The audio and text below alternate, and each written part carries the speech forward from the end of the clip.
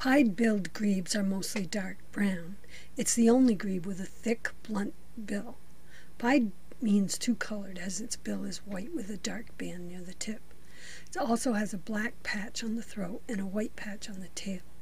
These disappear in winter, leaving the grebe all brown. The Latin for grebe means feet at the buttocks, which is true for grebes. They are great swimmers because the location of their feet helps propel them in the water, along with lobed instead of webbed toes, but they walk awkwardly on land. Pied-billed grebes are common in North America, but are quite shy, usually remaining hidden in deep cover in the marsh, except in spring, when it can sometimes be seen in open water. As they can trap water in their feathers, they can sink low enough so only the bill remains above water, and their expert divers sometimes head first and sometimes just slowly sinking below the surface without a trace. They dive for most of their food, which consists of crustaceans, a variety of fish, amphibians, insects, and other invertebrates which they can crush with their strong jaws. Along with these, they eat crabs, shrimp, snails, mussels, beetles, dragonfly nymphs, and aquatic insects in their larvae, leeches, frogs, and tadpoles. They also eat a lot of their own feathers and feed some to their chicks. Feathers seem to form a sieve that prevents hard parts of their prey to get into their intestines. It also forms items into pellets, so they're easier to regurgitate. They are rarely seen in flight and are not great flyers, but can be heard with their loud cow, cow, cow calls, along with grunts and wails.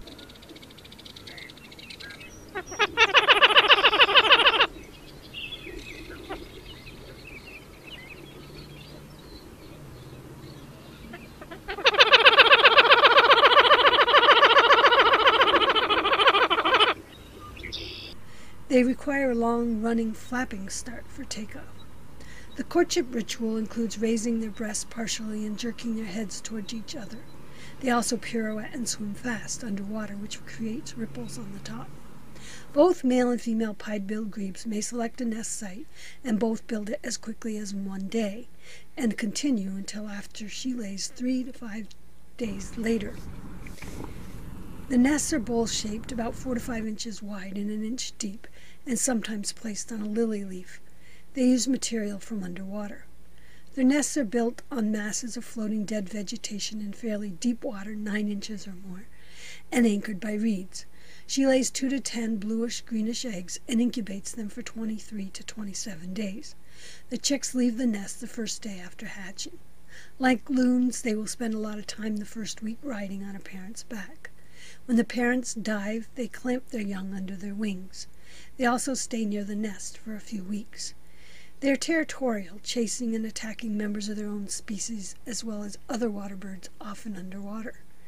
In winter, they're often in small groups on large bodies of water. Pied-billed grebes will crash dive or belly flop in a dangerous situation.